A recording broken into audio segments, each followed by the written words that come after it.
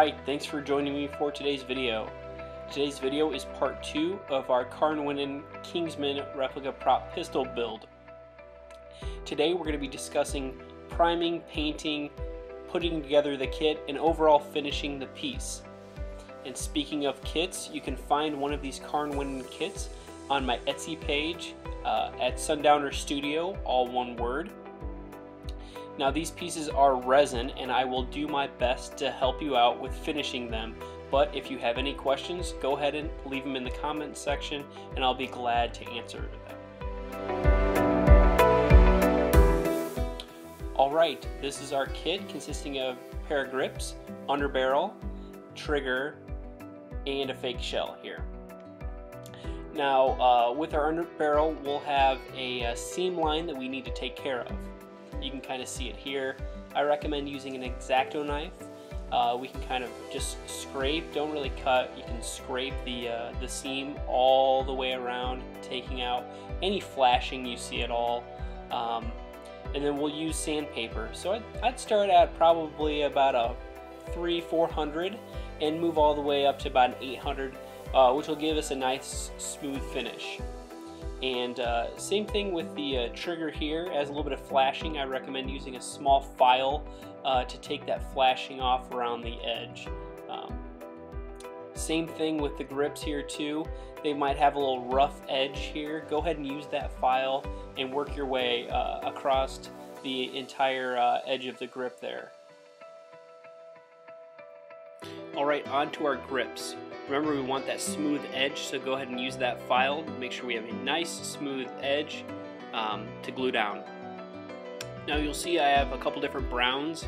I have a light, a medium, and a dark.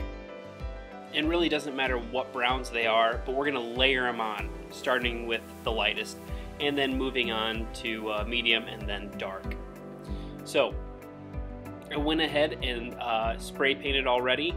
So you can take a look at a finished piece here, and it has a lot of gloss on it. I didn't like that. So what we're going to do is we're going to grab some steel wool and we're going to weather it a little bit.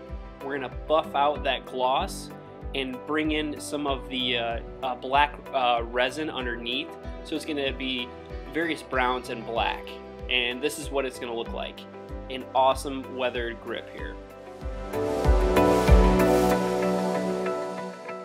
Now we're going to be talking about how to attach the underbarrel.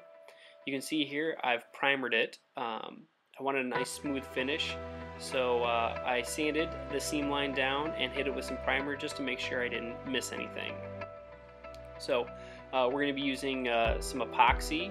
We're going to be using super glue to fit it. The super glue is going to go on the edges here, and that's going to be fast acting. It's going to keep everything in place.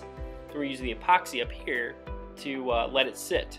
So the super glue is going to keep it in place while the epoxy cures. Alright, after some time letting that epoxy cure, it looks like we have a nice sturdy piece here. So next we're going to fill this little gap here between the frame and the underbarrel. And if it's not a big deal to you, that's fine, but I wanted to make it look like it's one single piece, like the frame and the underbarrel are one solid piece.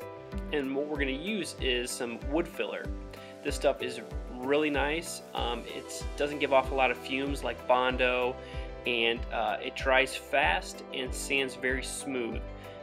So this is a great product that I use in a lot of my props, especially for the small gap fills. So grab a spatula or a dull Exacto knife in this case, and it should be kind of like a paste material. Don't water it down too much.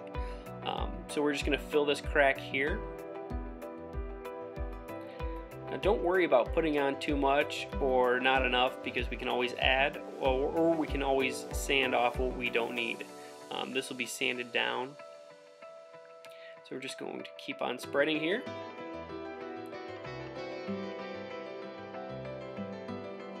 And then we're going to let that dry.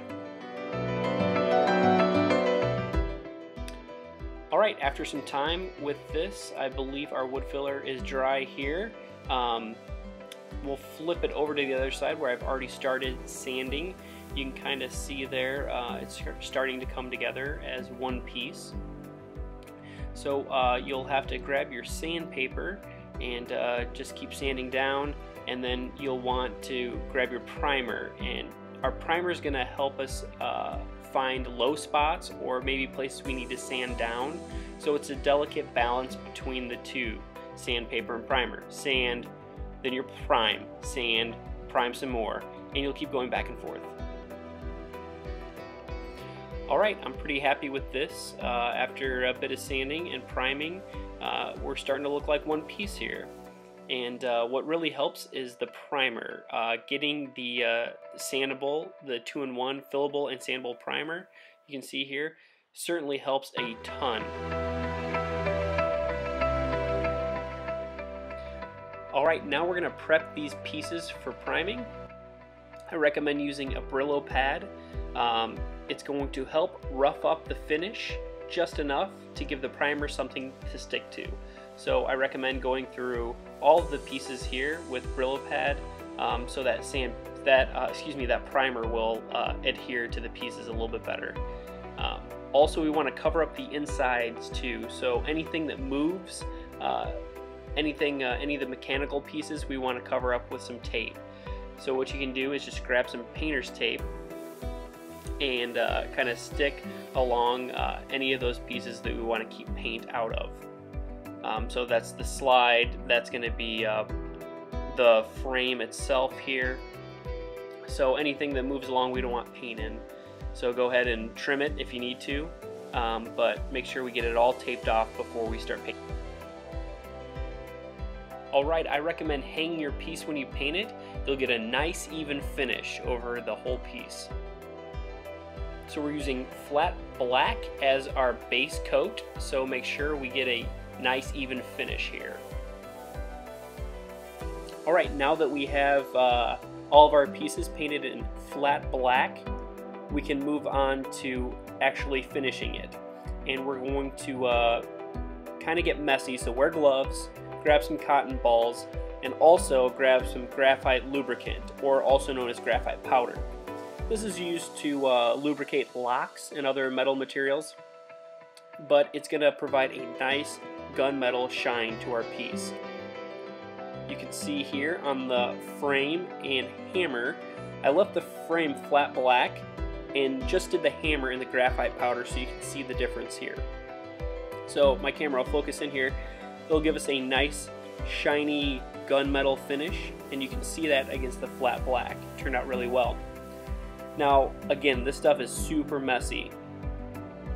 If you don't have graphite powder, you can use a standard black satin finish, or if you're going to handle this piece a lot, you can seal it with a clear semi-gloss, but just remember it's going to take the shine away.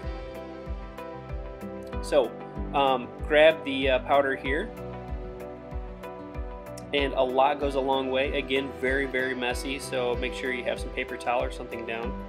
So put a little bit on this back strap here, grab a cotton ball, and we're going to just buff it in, just all over, just kind of buff it in until you get a nice shine to it. Alright, so as you can see, that gunmetal shine's coming through, and that turned out really, really nice. Really happy with that. Again, that shine will go away if you seal this, and I only recommend sealing it if you're going to be like costuming with this piece.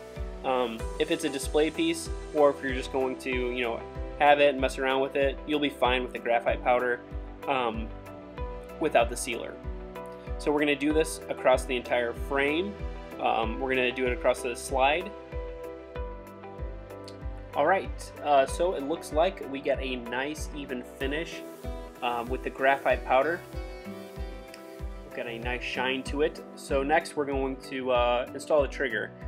This is going to be super easy. We're going to use super glue.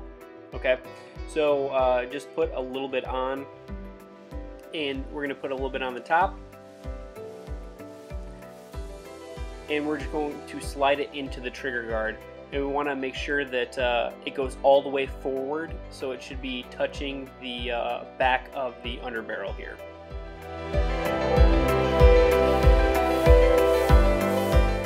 Alright, next up we're going to install the grips, and we're going to install these grips using super glue. Super glue is fast acting, so it won't take long to cure. So pretty simple, go around the perimeter with your super glue, and we're going to place it down, but what we want to do is avoid this magazine release, because if we cover that up, we're not going to be able to get the magazine out anymore. So it's kind of close. Just keep an eye on that we don't cover that up, because again, you won't be able to get the magazine in or out. Okay, so I recommend clamping it too if you can. Alright, this is our finished piece, our finished Carnwennan Kingsman replica prop pistol. I really dig the finish on it. It has a realistic feel and look to it.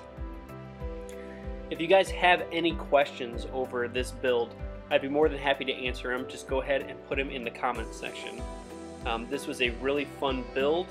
If you don't want to put any more work to this, this one is going to be for sale. So just go ahead and